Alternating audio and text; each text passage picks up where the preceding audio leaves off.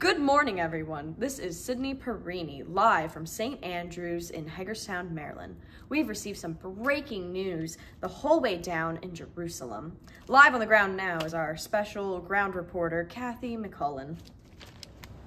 Yes, good morning, Sid. I've been here in Jerusalem watching the excitement and gathering of a large group of people, and I was able to pull one aside to interview and get firsthand information on what all this passion and excitement is about. Well, hello, Hannah.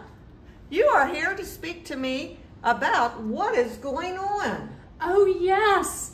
A group of men who call themselves disciples of Jesus just came out to this large gathering of people who had come from different countries.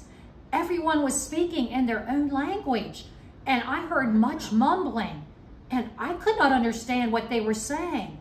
But then the disciples began speaking in all the different languages and explained to us what they had just experienced. All of us understood what they were saying. It was a true miracle. Amazing. We all could identify with them. They said that they were in this room talking with each other and remembering that Jesus had promised to come back to them. And all of a sudden, there was wind and fire, which unbelievably they did not get burnt, but it filled them inside with a burning passion to want to spread God's love and word everywhere. They said it was the Holy Spirit, and they were right, because they came out to the large crowd, got their attention, and started talking about God's love.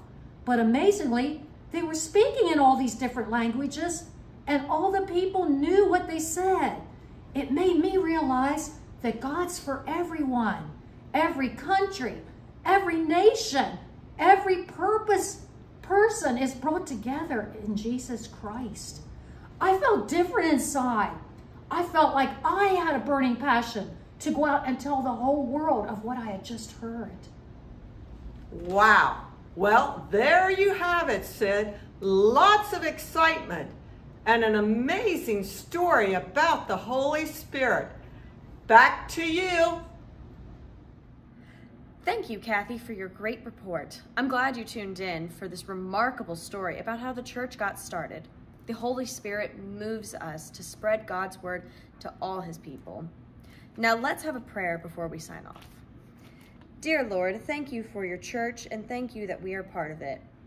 As a small spark can ignite a huge fire, help us to have a burning desire to spread your news everywhere we go. Thank you.